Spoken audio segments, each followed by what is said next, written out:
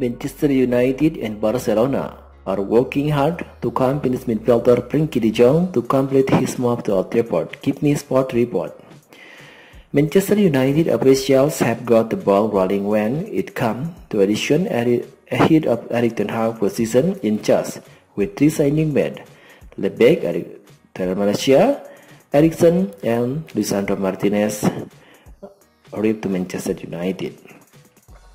Talking to Give Me Sport, Romano stated that an agreement is still in place between United and Barcelona for de Jong, but the Red Devils have not yet persuaded the midfielder to sign Old Trafford term.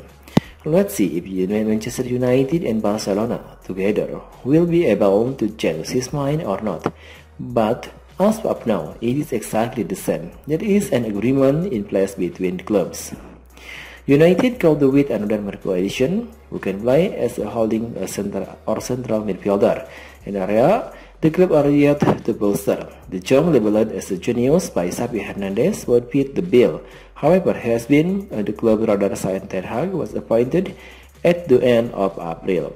United chiefs have had a number of hurdles to clear in the pursuit of the midfielder, so it could be wise for them to table attack it or leave it over to De Jong over the coming days.